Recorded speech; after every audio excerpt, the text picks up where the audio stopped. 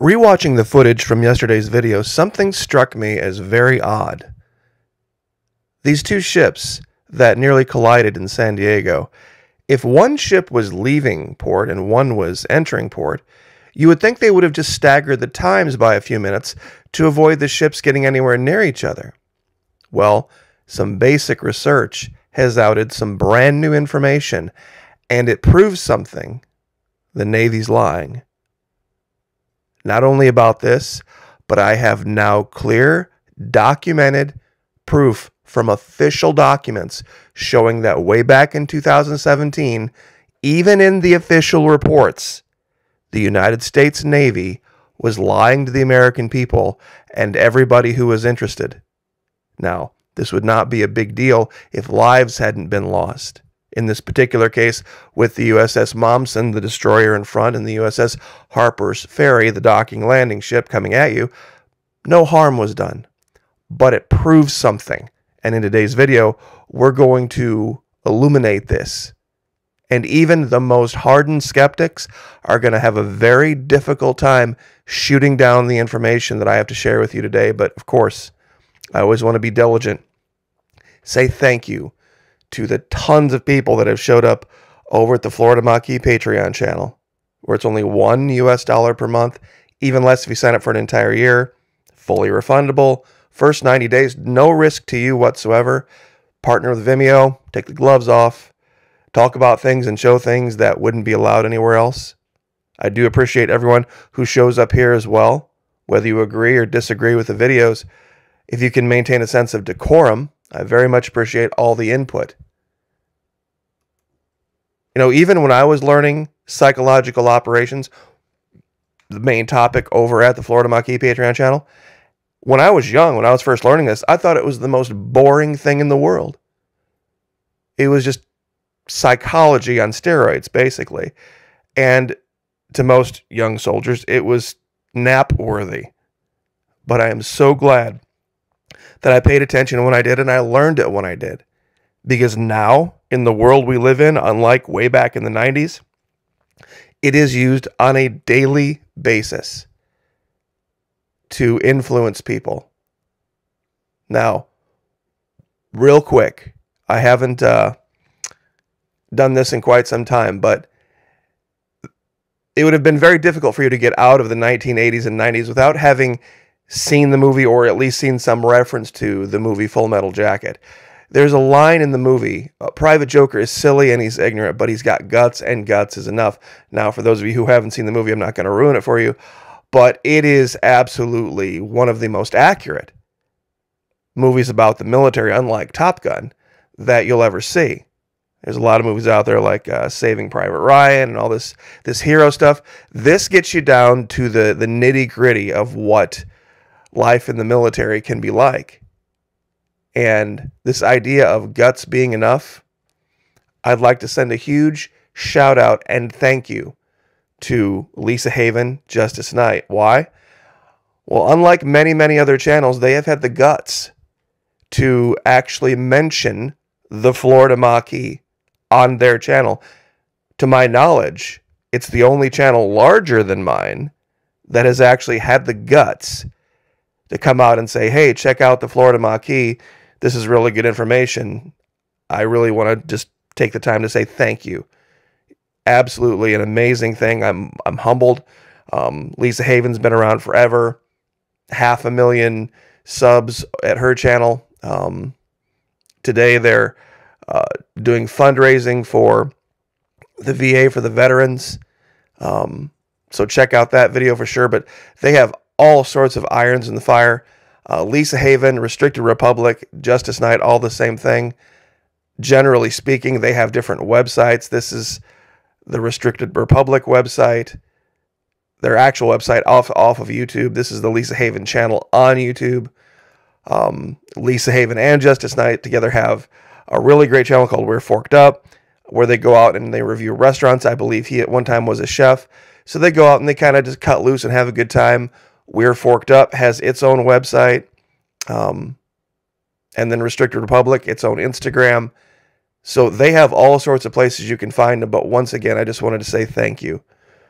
To my knowledge, Lisa Haven, Restricted Republic, Justice Knight, they're the only channel in 6 years of doing this, larger than mine. I've had some smaller channels, like Jennifer Veterans Truth has mentioned my channel multiple times, but no larger channels have ever taken the time to reference the Florida Maquis, and it means a lot.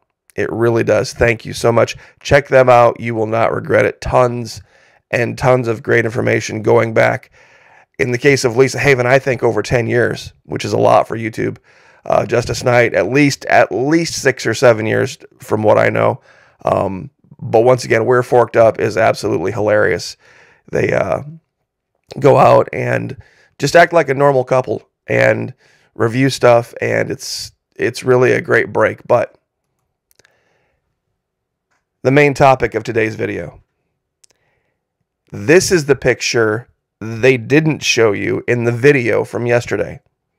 I had to find this by doing some research. You see, this is way before they were here. Now, Navy guys, help me out here. Help me out here. If my understanding is right, I'm an Army guy. I'm going to plead ignorance here. I'm just a ground pounder.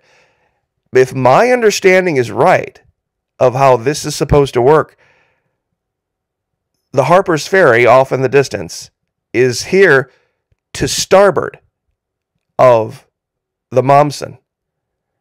And look up in the plane, look up at night, and you see the planes, and you look on the wings, one has a green light and one has a red light. And usually it's on an aircraft, and it works the same way with naval vessels.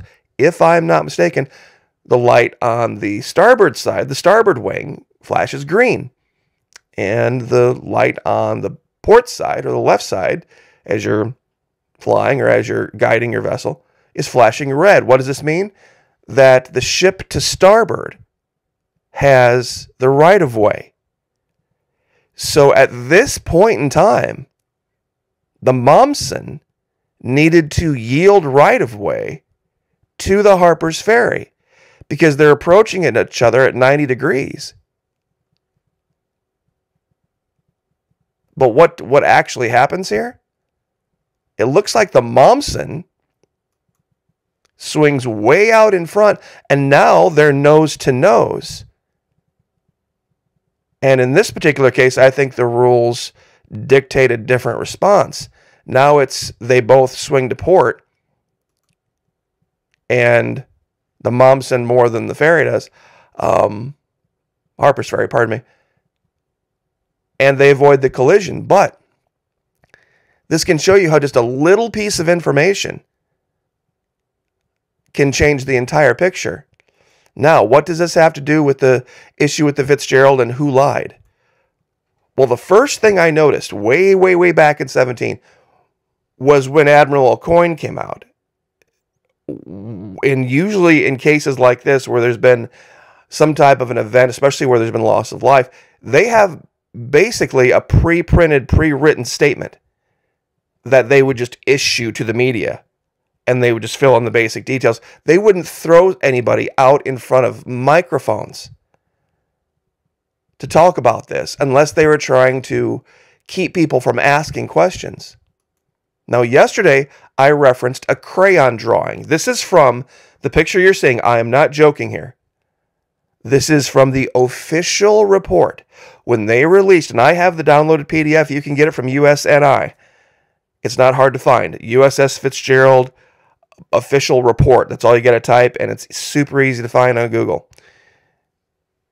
This was the crayon drawing that I referenced. Now you can see how different this is from the image that we showed yesterday from the NTSB. This blue line right here is the course of the Fitzgerald. This yellow line, gold line, whatever, is the course of the Crystal. Now, it shows you here that what they're trying to say is, oh, look how kind of meandering the course of the Crystals, but look how nice and straight and pretty and perfect the course of the Fitzgerald is. They're trying to make you believe that all these civilian ships were just out wandering around, almost impossible to avoid, and man, our Navy crew did the best they could, but there's just no way when they're just all just swimming around out there that you're going to... You see, this is the ridiculousness of this. Now, here's the NTSB finding of this. And this is what really struck me as odd.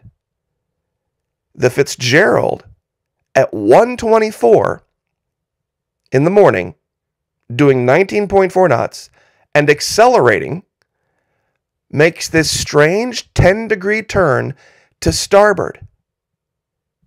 Now, what's crazy about that? Well, guess what? In the report, let's see if I can bring it up here, which is right here from USNI News.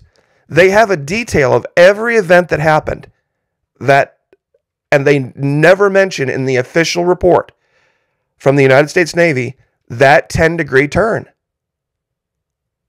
01:15, Crystal was closing Fitzgerald's intended track at a high rate of speed. 01:17, the Fitzgerald officer of the deck plotted a radar track on a vessel thought to be Crystal and calculated that Crystal would pass 1,500 yards from Fitzgerald on the right starboard side. It is unknown if the OOD was tracking the Crystal or another commercial vessel. 01:20, the watchstander responsible for immediate support to the officer of the deck, the junior officer of the deck, reported sighting Crystal visually and noted that Crystal's course would cross Fitzgerald's track. The officer of the deck continued to think that Crystal would pass at 1,500 yards from Fitzgerald. 01:22, the junior officer of the deck sighted Crystal again and made the recommendation to slow. The officer of the deck responded that slowing would complicate the contact picture. 01:25, Crystal, and now this is no mention at this 01:24 moment of a 10-degree turn. Crystal was approaching Fitzgerald from the right starboard side, 3 nautical miles. Fitzgerald watchstanders at this time held 2 other commercial vessels in addition to Crystal. One was calculated to have a closest approach point at 2,000 yards, and the other was calculated to risk collision. No contact reports were made to the commanding officer, and no additional course and speed determinations were made on these vessels.